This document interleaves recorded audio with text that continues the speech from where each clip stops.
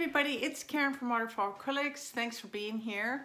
Today is a special episode as it is a collaboration with the wonderful and talented Mina Villegas from Mina Villegas Art. Today we are going to do a couple Sheleeart swipes for you all.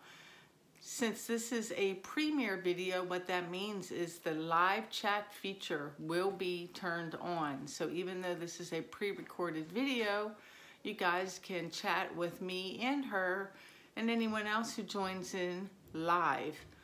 I'm going to go first and then we can hop over to Mina's channel. The link will come up. It'll be pinned in the comment section, so it'll be easy for you guys to get it. And I'm going to go because I'm nervous about time because my videos are never short and we're trying to keep this under a half an hour. So let me get you down and get started. Thanks for joining. Hey guys. So I feel like it wouldn't be a Waterfall Acrylics video without some sort of fail in it. And I just filmed this and I am not feeling it because I've been watching a ton of Jody Flynn and Cindy Vanderveen's videos, and both of those are like masters at taking a skewer and then running the skewer through it, and and making like little designs and doing all this kind of stuff. And when they do it, I love it. I adore it. And then when I did it on my art, I hate it. Like, I don't know about you, but have you ever felt the same way and then just realized that you really, really, truly appreciate it, but it's just not your aesthetic? That's what those are. Like, it's just not my aesthetic. So I'm going to forgo those and go again. Welcome to the collaboration with Mina Villegas. Real quick, when she and I got together to do this collab, we were talking about substrates and we both wanted to use the Fredrix Convexo rounds, which is what this is.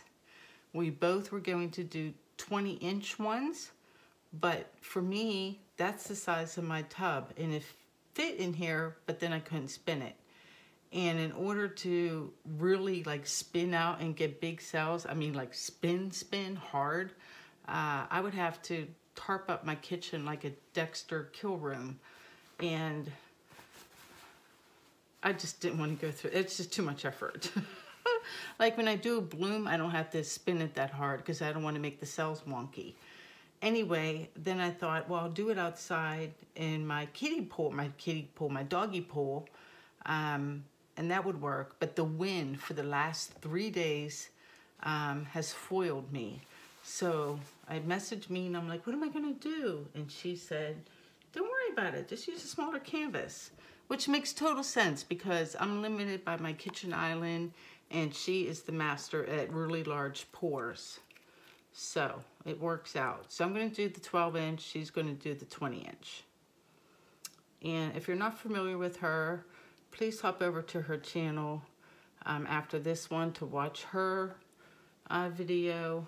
She just hit 40,000 subscribers, and if you're not one of them, please consider subscribing to her channel. She's an amazing artist and, more importantly, one of the nicest people I've ever met. Just a sweetheart. So with all of that said, we picked our colors. We have Phthalo Blue. We have my favorite, Quinacridone Nickel Hazel Gold. Oh, I just realized we have like 3 shades of gold because we also have green gold. And then we have, gold. And these are all by Golden Fluid Acrylics. I have both black and cell white activator. I think I'm going to go with black. And the other thing you guys missed was in this last iteration, I used, what did I do with my palette knives?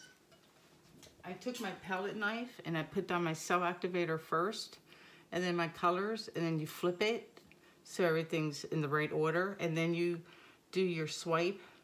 The problem with that was all the colors would be bunched up and then it would fade into white. So I didn't like that method all that much. So I'm going to stick with my tried and true. So let's just go ahead and make a big old snake. Or no, it's for Superman.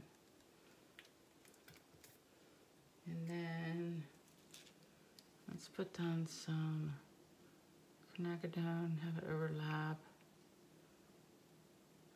Something like that.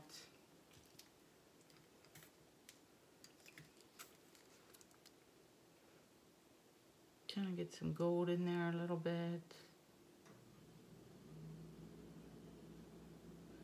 Something like that. And then some green gold. I like to have a little bit of white. We'll see how it goes. There we go. I'm going to use my big palette knife, the one I just showed you. I'm using Carbon Black by Artist Loft Professional Series with my Australian Floetrol. This is a 4:1 ratio. Let's tilt it. Can you guys see? Yeah, I'm just moving it around on my palette knife and pouring the excess back into the cup. And I don't think I've ever done a swipe on this type of canvas. I usually bloom on these types of canvases, so this will be fun. All right, all set, we ready? Give me some good cells.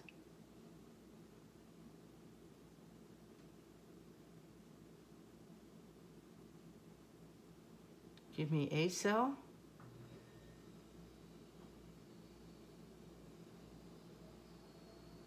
Got some white cells.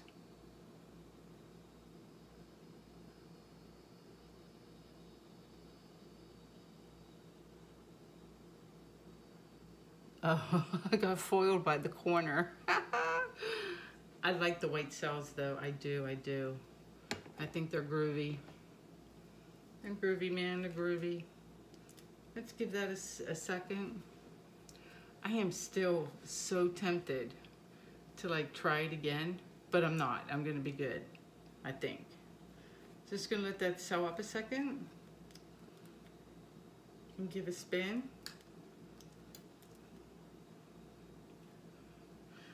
That last iteration with the giant cells, like there's barely any paint on there. It's not like it's thick or anything, so. All right, let's do this. Won't go too fast just yet. See what it looks like.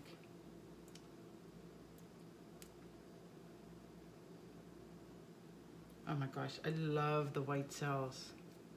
Those are cool. I just gotta wait a second because with the rounded edges, it like sits there and decides whether to dive bomb off. These canvases make the coolest edges though. I got a cool little feature right there that's just unusual that I like. Oh no, so this whole, you guys can't see, but there's a whole blob that's kind of a mess. I think I need to spin it just a little bit more. This might be a quick one tonight. But that's okay. That means you guys can head on over to Mina's channel.